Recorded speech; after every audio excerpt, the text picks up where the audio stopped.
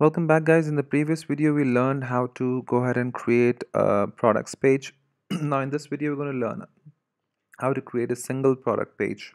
Okay, so I'll tell you what I mean.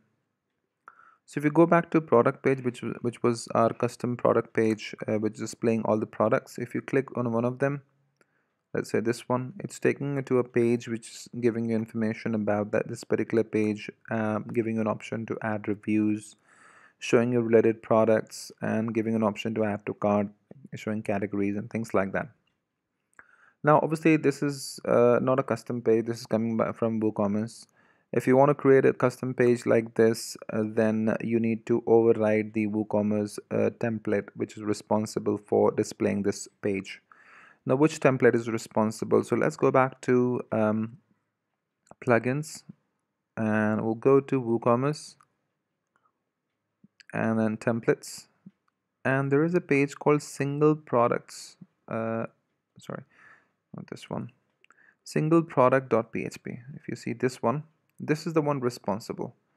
Okay, if you notice, it will say over here the template for displaying all the single products. This template can be rewritten or overwritten by copying it to your own theme. So let's do that.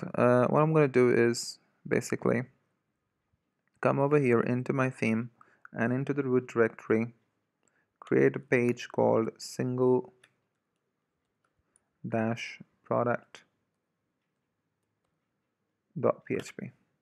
If I do this, and now if I try to reload this page, you'll see nothing, right? Because there's nothing there on this page.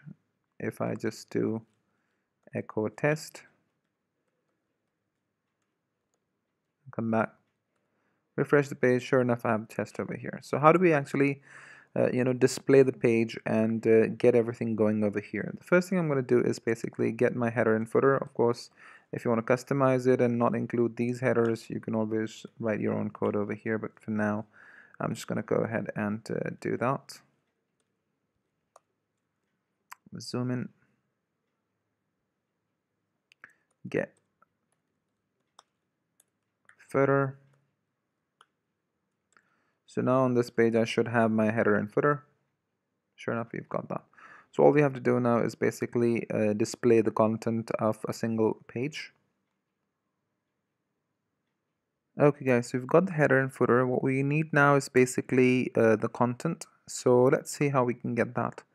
So since we have overridden the single product.php, we're going to go back and check what's going on inside of the single product.php inside of WooCommerce. We'll go to WooCommerce and then plugin directory, and then go to templates and go to single product. Not this one, sorry, this one.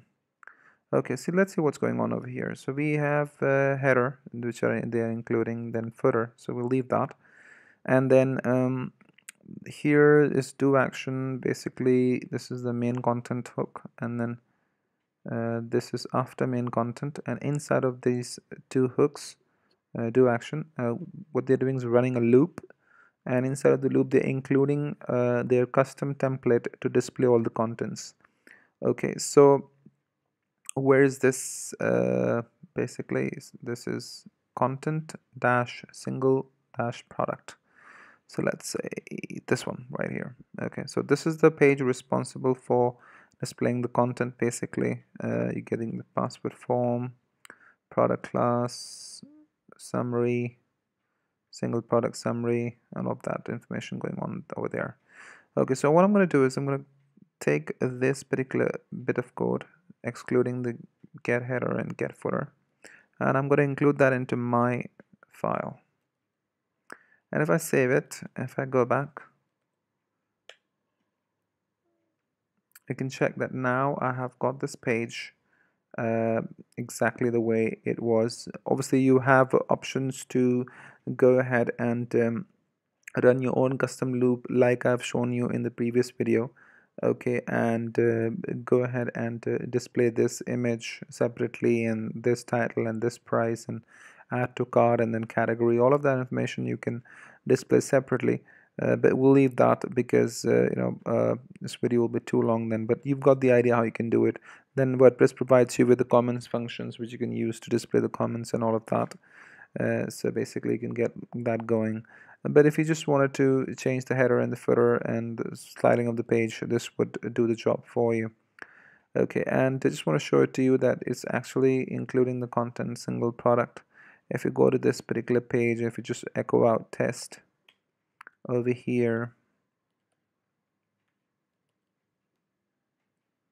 refresh the page, and sure enough over here you have test. So that's the page it's all coming from.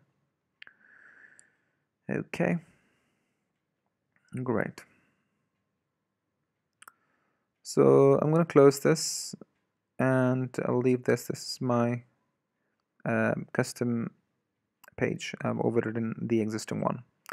Cool. So in the next video then, guys, we will discuss the I think we can discuss the category page. Okay. And I think we can also create some menus for this rather than going like this separately. So we'll go to dashboard and we'll go to menus, set the menu name to my menu, let's say, create a menu, and at least I'm going to add the product shop page into the menu because I don't want to keep going on to the link to be able to go down. I should have an option on the front end to go to that page.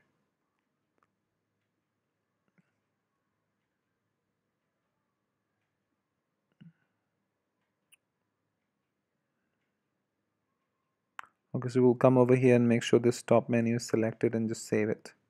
Obviously you can customize things, but that's fine. So now you have a product shop page. If I just click on it, it will take me to all the products. This is our custom page for products. And when we click on it, this is our custom page for displaying the single product. Okay, so I'll see you in the next video and we'll discuss how to display all the categories, and when those categories are clicked, it will display all the products related to those categories, specific categories. See you then. Bye.